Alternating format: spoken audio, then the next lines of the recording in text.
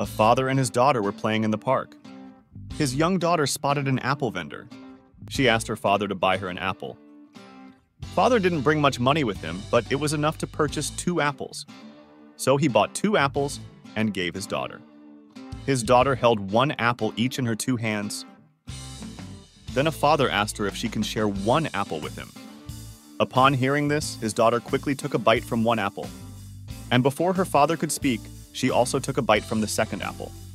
The father was surprised. He wondered what mistake he made raising her daughter that she acted in such a greedy way. A smile had disappeared from his face.